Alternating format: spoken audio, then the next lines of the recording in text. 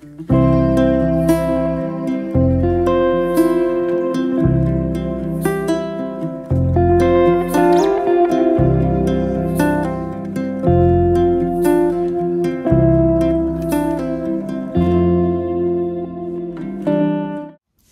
everyone, welcome back to my channel. I hope you all are doing well. So I'm back with another quick and easy Indian dinner party menu. I know I haven't posted this kind of video for so long, but wait until you see this recipe. As usual, it's gonna be very quick and we're gonna have our own twist to it.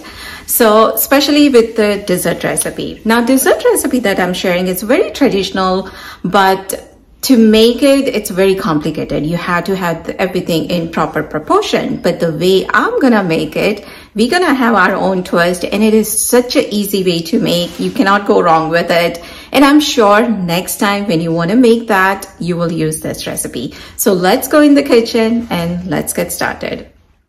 Gulab Jambu is traditional and such a comforting dessert, but it is also tricky to make. So today I'm gonna share with you very easy Gulab Jambu recipe using Hawaiian bread. You heard me right, guys. We're gonna use the bread to make the Gulab Jambu. After trying this recipe, I'm definitely sure that you cannot tell that this Gulab Jambu is made out of bread. It is such a foolproof recipe. Anyone can make it. So we'll take about 8 sweet rolls, and definitely you want to use this bread and not any other kind of bread because the Hawaiian bread is sweet enough for us to use for the Gulab Jambu. So I'm just gonna put it in a blend so we have a proper texture for the Gulab Jambu. Next I will add about 1/3 teaspoon baking powder.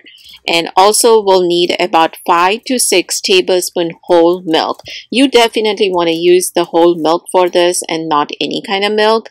And when you add the milk in it, you want to add 1 or 2 tablespoons at a time, not more than that. And just after adding a couple of tablespoons, just go ahead and mix it and see how much more milk you need it.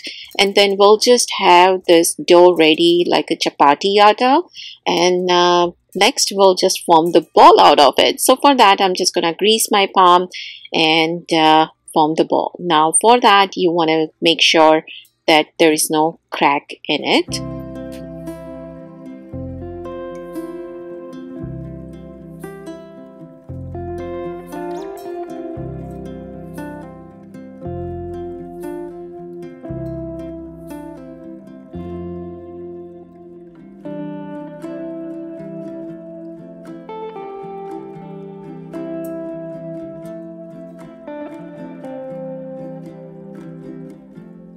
Now for the rose syrup, I'm taking 1/3 cup of water. Into that add about 1 cup of sugar. Also, I will add some rose essence. If you don't have a rose essence, you can add the rose water. If you're not a big fan of rose flavor, then you can also add just 2 or 3 cardamom pods, and that should be fine. After mixing everything properly, we'll let this boil on medium heat. Meanwhile, the oil is hot, so I'm gonna go ahead and deep fry the Gulab Jambu. For that, you want to keep in mind that temperatures should stay about low to medium, because if it's too high, then what will happen that the Gulab Jambu will get golden brown from outside very quickly, but then it will not get cooked properly from inside. So take your time, be gentle with it, and just deep fry them. We'll keep that on a side. We'll wait until the syrup is ready. And definitely, guys, out of all this recipe from this video today, if you do want to try one, go with this recipe, because the day I tried it, I got so excited that I cannot wait to share this recipe with you guys, because it is so foolproof. No one can go wrong with this recipe. So try this. Now, meanwhile, we'll go ahead and start with the sabji. So I'm making 2 sabji today. I'm making aloo sabji as well as the paneer sabji. Now for the aloo, you can definitely use the canned potatoes. You can boil the potatoes. It's up to you.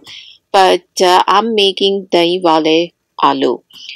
This recipe again, guys, so easy to make, and even the paneer also. Just wait until you see the paneer recipe, because that also didn't take that long and came out so perfect. Now we definitely want to flavor this aloo, right? So for that, I'm gonna add some oil in the pan. Now meanwhile, my syrup is ready, so I want to take care of that first. So I'm also adding some saffron at the end. Now you do want to add it at the end and not while it was boiling. So just add pinch of saffron in there, and I will add all the gulab jambu that we fried in here. And guys, oh my gosh, by just looking at this right now, it's making me like I need to make this recipe again. Even the hot gulab jambu, guys, if you eat it, oh my gosh, that tastes so good. So also I'm gonna add some rose petal on top, and I cover this for about 10-15 minutes, and then we enjoyed that hot gulab jambu. Came out so perfect.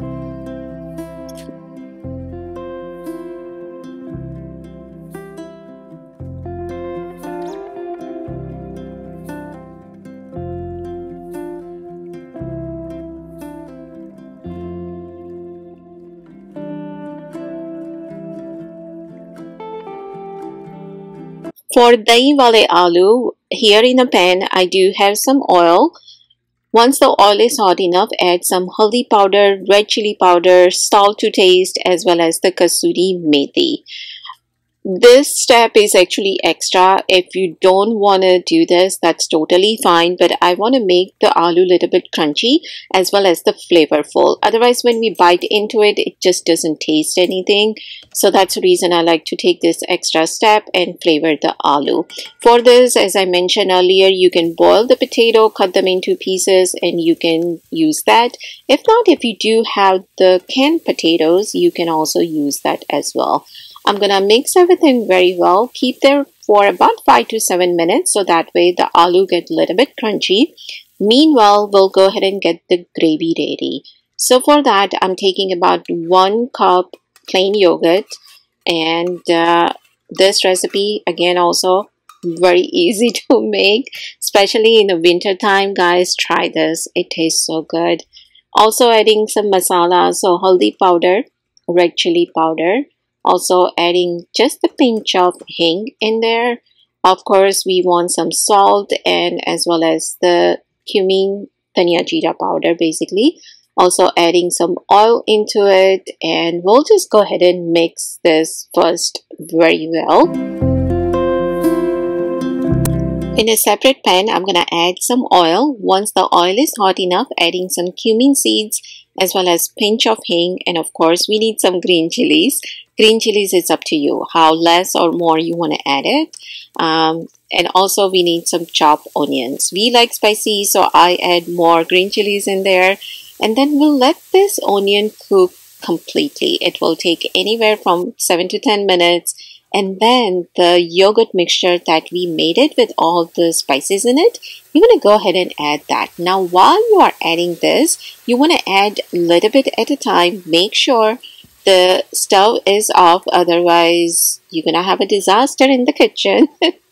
It's going to splash everywhere. So just add a little bit at a time. Make sure the stove is off, and then keep mixing it. Also, I add some water into the same pan and just add that in there so you can have like proper gravy consistency. We're gonna let that boil because we want to make sure that all the masala that we added get cooked. It will not take more than, I would say, 5-7 minutes. And after that, just go ahead and add the aloo in there. Let this boil, and at any time if you feel like the gravy is way too thick, just go ahead and add some water and let that boil again for a few minutes. And that's about it, guys. Just add the cilantro on top and your dahi wale aloo is ready. Next, we'll make everyone's favorite dhaba style haryali paneer. For that, I'm taking some oil. Instead of oil, you can use ghee. And I do have the big cubes of paneer, so I'm going to let that get crispy on all sides. It will just take few minutes, but this step is totally optional. If you don't want to make the paneer crispy, no worries. You can just add the paneer at the end in the gravy, and that should be fine as well. For the gravy, Again, taking some oil in the pan. Instead of oil, you can use the ghee. And I'm going to add some chopped onions. Now, we need to let this onion cook for at least, I would say, 5 to 7 minutes. And once the onion is about 75% done, we'll add some green chilies as well as some garlic. Green chilies, up to you how spicy you want it. And also adding some cashew. We're gonna let this saute for, I would say, another 5 minutes or so. And now for the haryali part, I'm adding one bunch of cilantro. You can also add spinach as well as mint in here, but I just add the cilantro. Now when you add the cilantro, make sure that the stove is off and just keep mixing it. It's not gonna take you that long to just mix everything very well. And next I'm gonna transfer this into the blender. So we want to go ahead and blend this. And as name of this sabji say, you know, there is no tomatoes, it's not tomato based gravy. So I'm gonna blend once, and for the second time I'm gonna add 1 cup of yogurt in here. After you add the yogurt, you want to again blend everything very well. And here in the same pan, I'm taking 1 tablespoon ghee. Into that, add some whole red chilies as well as the cinnamon stick and some bay leaf. Now this is up to you. If you do want to add some garam masala powder at the end, you can go ahead and do that. But I'm just adding it at this point because then it, you know, it gives really good aroma to the gravy. And then the gravy that we just blended, I'm just gonna go ahead and add that in here. Mix everything very well. At this point, yes, it looks so thick. So I'm gonna add some water as well. We wanna let this cook for about 7 minutes and then add some usual masala. So dhania jeera powder, haldi powder, as well as the red chili powder. Now we don't need to add too much other masala because already the green chilies, garlic and everything is in there. And once the, you know, the ghee or the oil, whatever you have added at the first, gets separated, then you want to go ahead and add some more water in this. Because at this point, again, we just want to make sure that the masala get cooked properly. Of course, you do want to cover this. And then just go ahead and add the paneer in there. And that's it, guys. As you see this recipe as well, right? It's not hard at all. It is such an easy recipe. And also, I did add actually just a pinch of garam masala at the end. And also, if you like, you can add some kasuri methi, salt to taste, of course. And if you have the mint powder, because in my case, I didn't have the mint, but I add the mint powder also in there. And let me tell you guys, it smells so good. This is such a unique and different recipe. And at the end, of course, this is optional, but I just took some oil, add some Kashmiri lal mirch, so it gives really nice color to it. And that's it. Our sabji is ready. Dinner is not complete without the rice, so we'll go ahead and make the masala rice. For that, here in a pan, taking some ghee into it, add some cumin seeds and just whole garam masala, so tej patta as well as the long and the cinnamon sticks, some cashew also in there, and green chilies. Yes, I had green chilies in everything. Just go ahead and mix everything, and of course we want some cilantro in here as well. When you make the rice with this recipe, again, it looks good and it tastes really good. You can also add some chopped onion as well, but I'm not adding any onions. And here I do have the rice ready, so as you can see, it looks perfect. And you want to make sure that the rice you cook before so that it cools down completely. And then just go ahead and add this mixture in there, add some salt, and that's about it. It cannot get easier than this. But if you make this way, guys, I guarantee you, your rice will smell and taste so good. So the rice is ready. Now let's go ahead and take care of the appetizer, because the appetizer recipe that I'm about to share, you want to make this at the very end, just before you are ready to serve. You want to go ahead and make this. So we are making the papad chaat here, which is again very easy. You can use any kind of papad for this. So I'm using the Punjabi papad, and you want to cut them into small pieces, not too small, not too big, just about like a bite-sized pieces. And also you can add some potato chips in here too. That also tastes really good. And now we'll just add all the usual chopped ingredients. So first I'll have some cucumbers and some tomatoes, onions. You can have the green chutney and some meaty chutney. The only one thing that I was missing is the sing bhujia. Sing bhujia, you can add this into this chaat, and oh my gosh, that also tastes so good. But I didn't have it. So here also I'm adding some chaat masala in here because we need to flavor all this tomato, onions, and the cucumbers. Also adding some green chutney. My green chutney also was so spicy, and add some meaty chutney as well, some cilantro. Also add some save, those nylon save. If you have it, you can add that. If not, just any Ratlami save also actually tastes really good. And of course, there's no way you want to skip this, and that is the pomegranate seeds. Definitely, guys, you have to have that because that gives really good crunch also. And it's a combination of the papad and all the other ingredients and the sweetness from the chutney as well as the pomegranate. Gosh, that entire combination, guys, you have to try this recipe. It tastes so good. So that was my appetizer. All this recipe that is you saw, guys, such an easy recipe to make. And that, yes, it takes a little bit of effort, but I love cooking for my family. So this was actually our Diwali dinner.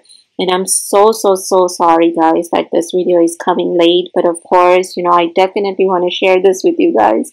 Because now, the New Year party will be coming. And if you have a get-together, if you are going somewhere and it's a potluck party, you can try any of this recipe. So thank you so much for watching this video, guys. Take care, and I will see you soon in my next one. Bye.